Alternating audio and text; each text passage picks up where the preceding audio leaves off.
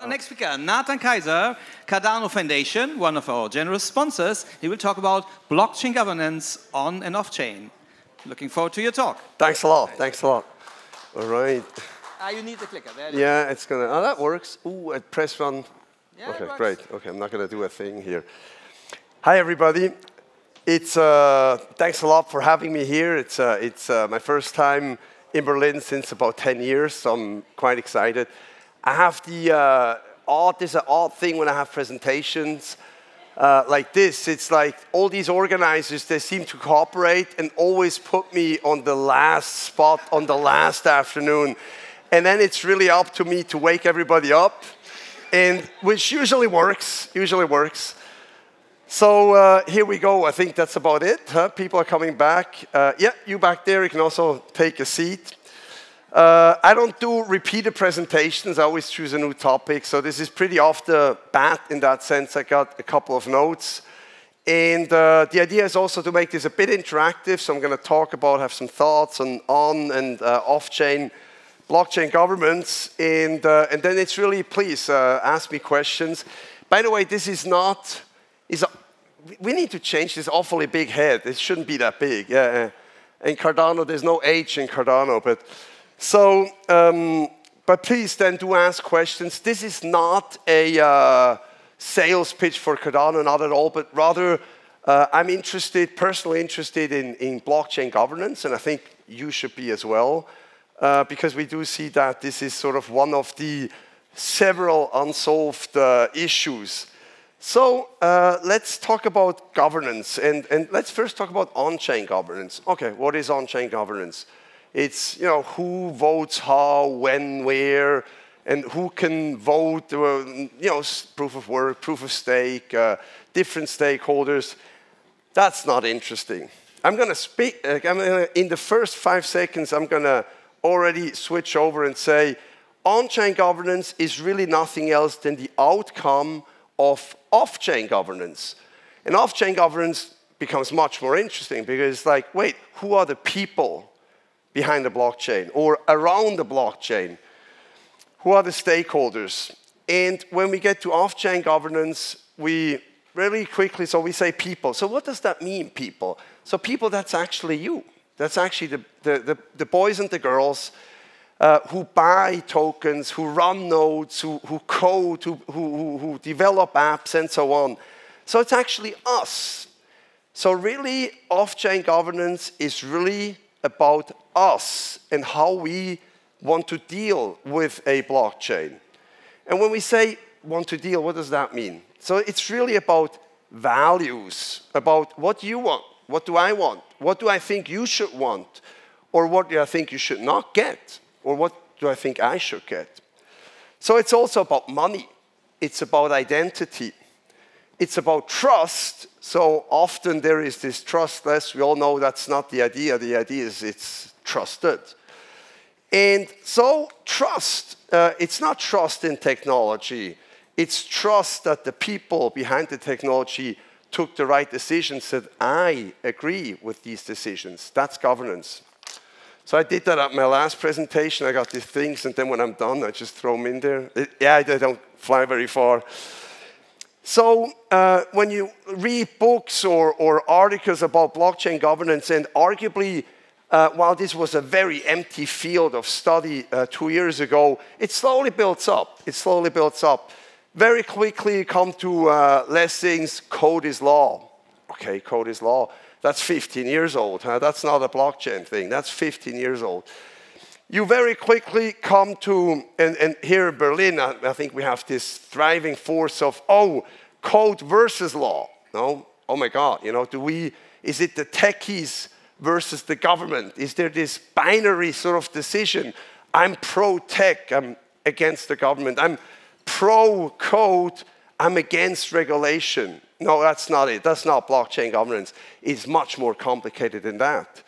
It's really a lot of stakeholders involved. And arguably, let's talk about regulation. I'm a lawyer by training. I didn't present myself, but you can probably Google me. There's a lot of regulation, but is regulation really holding us back? Listen to these two days of talk. Nobody said like, oh my God, if we only had this and that law, or oh, if we didn't have this and that specific prohibition, we would all be thriving.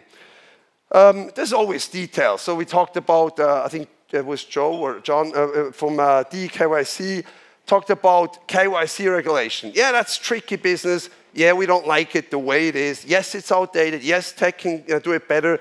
But actually, we're providing a solution. And this is, this is an iterative process where we say, tech can get it better, and it will, eventually will. No, it's like a lot of things. Tech will eventually get better. The lawyers learn, the legislators learn, and the regulators learn. So I'm not worried about that. It's not tech versus government either. Is this going to go further? No? Yeah? Okay. So it's actually, again, really about people and people. And then, okay, so people and people, people and people. It's how we as a community, and within the blockchain, again, community is the users between them. It's the enthusiasts. It's those who bought or invested, whether there is an investment or not. It's the developers, the core developers. It's those who came in later, those who were there early, how they actually want to organize themselves. So it's the question of how a community wants to have its rules between themselves. And why do we care about that? You care about this because of yourself, because you want to be happy. So now it gets really fuzzy, happiness. But that's what it is, justice. You want to wake up in the morning, you want to code for that project where you feel happy and fulfilling, where you feel there's a fulfillment to work for that project, or where you're happy that you may have bought coin X for X, Y, and now it's much less, so much more. Maybe, yes, there was that, tomorrow it's that. But you want to have a sense of belonging to all these other people who are working on the same project. So it's about community. Blockchain governance is community governance. Why does this matter? So Bakit is, there's a couple of my team here. Bakit is here. He's the one who made that head so big, yeah. And the Cardano with no H, but that was a joke. There's also other people there from IOHK. We got people from the Cardano Foundation. We got people. So why does this matter? Let's use examples. Bakit told me you need an example. It's like prep or something like that. Okay. Point, reason, example, point. Thanks. Well, you know what? I'm going to use an old one, but it's easier. It's like old in crypto, I think times 7, 2 years, 14 years ago, there was the DAO. So let's use the DAO. Everybody here, half of you were probably involved in some way or the other. Let's use the DAO. So what was the DAO really about? Was it about code versus law? Was it about tech versus some sort of arbitration that didn't exist? No. In the end, it was the whole DAO thing was really about different people with different opinions. I think we should do this, and you think you have a different opinion. You think you should do that, and that's what it was. No, it was different people having different opinions. The tech arguably didn't even matter. You could fork or not fork or fork twice or whatever. It was just I had a different opinion than you did. And that was what the DAO was about. And did it matter? Oh, yeah, of course. No, it's because of you, because you had invested. And you thought it would not be the right thing for you. And maybe some people were less self-interested and thought, I didn't invest, but I think. No, because of values. Values can be money or emotional value. Back to emotion, happiness. You remember, you thought it was fuzzy. But if you put all your life savings into the DAO and it was gone, that ain't fuzzy. There's no fuzziness about that. Yeah. So a different example, the project, I'm just taking a newer project, Algorand, which is a great effort. And it's one of the more recent efforts. And how they're going to distribute this and that, and token, and again, on-chain governance. And when you read on this, you can see people having opinions before it even happens, and rightly so, because we care. We care. Yeah. So sometimes I have troubles reading my own notes, yeah. Right. So what do we want? What do we want? That's actually the question. And here is my point, or 2 points actually. I think I should have made that earlier, Bakit, I know. The point is that the question of how you organize a group of people, a community, is an old question. And people have been thinking about this for a long time. And I don't want to go back, 5,000 years, but I do want to go back 3,000 years at least. And yeah, and so what's 3,000 years ago? The Greeks, no? The Greeks. Democracy, votes. So we are thinking in the crypto industry, in our scene, we're thinking about the same questions. Should you be able to vote? Yeah. Should you not be able to vote because you're this or that, or because you're holding or staking, you stake more, you vote more? Those are the same questions. So we need to be aware in our dear industry that it's not just the tech, it's not just the law, it's not just the finance guys. And I'm going to cite Mark Bernecker, who's over there, who was the one person in these 2 days who said philosophers. So what we actually need is philosophers. We need social scientists, social sciences. We don't just need the lawyers. I'm a lawyer now. I'm one of these typical crypto lawyers that hang out at the conferences, and there's others. And we don't need, we need the lawyers. Of course you need the lawyers, yeah. You need the techies. You need the finance guys, Jeff. But we also need philosophers. We need people who think about people. Yeah, that's something. And I was going to say my original draft here, I was going to say this conference, like every other conference, lacks the social scientists. What's the other big class of social sciences that we're often lacking? Economists. But okay, you had Sin here, so you kind of kudos to the organizers. I thought it was fantastic. You had an economist on board. We need more of these people on these conferences. And please, maybe next time in Berlin, I'd be happy to come back next year. Let's find a philosopher. Yeah. Just going to go from the Greeks quick. Obviously, after the Greeks, more stuff happened. No, the Romans. This is a bit Western thinking. We can do the Asian thinking too. And then Montesquieu. And Montesquieu was talking about separation of powers. And you're all like, oh my God, this lawyer is now talking about separation of powers. Now, is he insane to bother the crypto industry with a notion that's 300 years old? No, that's exactly what you can read on all the crypto blogs every day. Separation of power. Who votes for what? How do we do a fork and not do a fork? How do we do holders, users, developers, and third-party applications? That's actually separation of power. Who decides on how to make me happy or how to make you happy? L'Esprit des lois is one of the main writings of Montesquieu.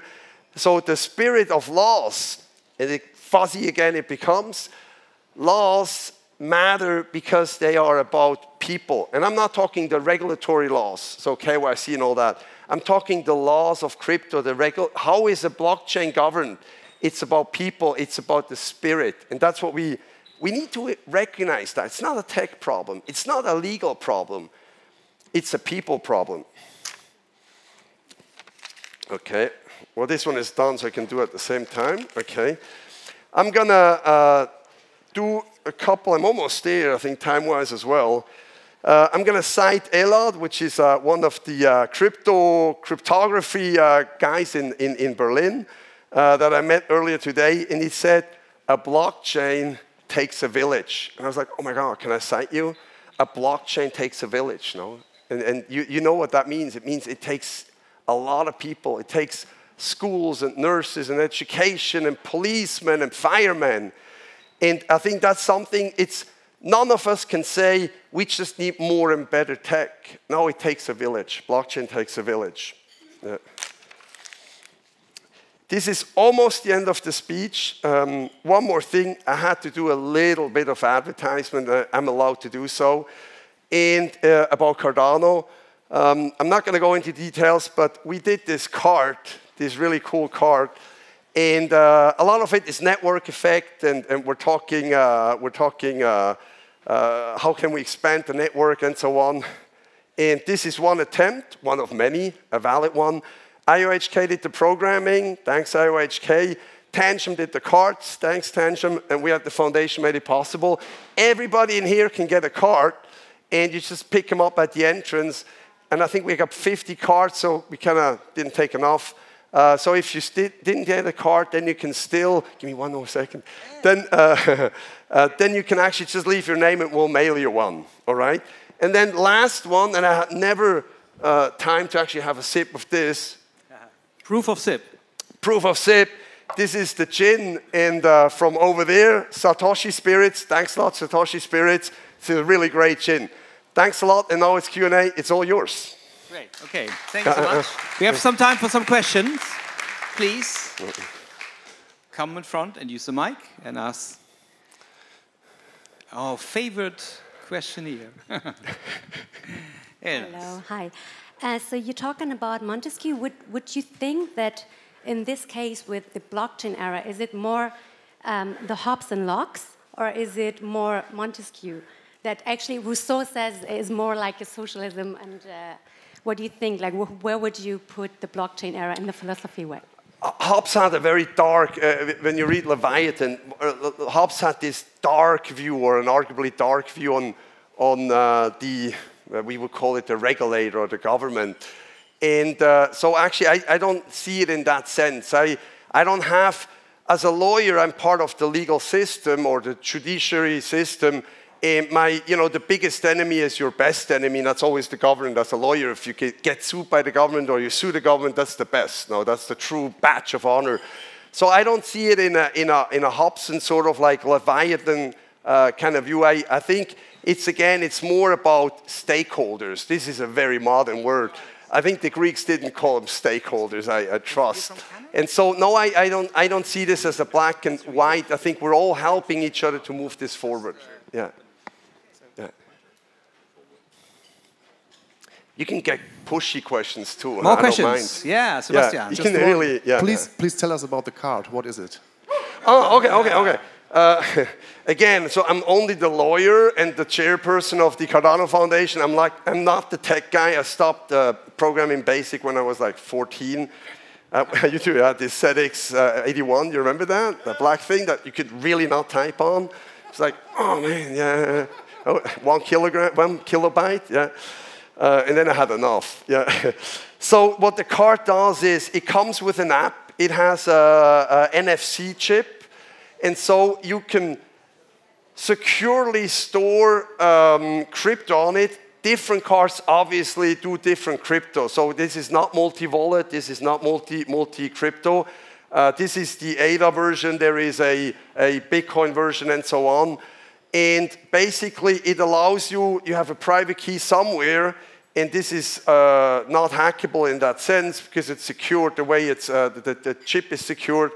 And then you can actually give this somebody and transfer the private key separately, and you can keep this, or I keep it as storage at home, and then with the private key, I can then transfer the crypto asset or value.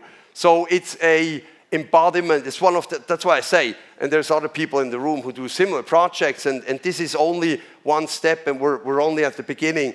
One step to make user-friendliness is an issue. No, I mean, I could talk totally different story, user interfaces. No, I mean, like what is holding all us up? Oh, user interfaces is definitely holding all of us up. No, I mean, not the regulators, yeah, not the Germans and not the European Union and not even the SEC. User interface is one of the issues. Please, yeah. One more question. Last question, I think. So would that card be useful, let's say, to the merchants or shops? Let's say if they have a Cardano card, would they be able to pay it in crypto directly and then just use the NFC? Do you have some system like that as well that you're going to introduce? Right, no, so it's actually both. So there's the idea of linking that system, the Tangem system with a POS. No? So you obviously would have the POS set up to read the card with the NFC, and then the cold storage becomes kind of usable within a POS setting. POS meaning physical brick-and-mortar store. Yes, that's correct. But you know, the truth is, ask the guys from Tangem or ask me. I know Hugo from Tangem. Okay. Yeah. And then the real answer is, it's so early. Do we really know? No, of course we don't know. No, it's like, it's up to you guys, the hackers, the techies, the commercial people, to come up with new stuff. Because I don't know, people just put forward stuff and then we can build. Now, in an earlier presentation, I said it's like Lego. If you only have like 5 Lego pieces, you're not going to build a castle or a Ferrari out of Lego. So all of you guys and girls, you're building Lego pieces. We're building Lego pieces, so with more pieces, we can do more stuff. Yeah. Nice. Okay. Thank you. Yeah. Thank you so much. Wonderful. Thanks a lot. Thanks. Thanks. Okay, Thanks. great. Big round of applause.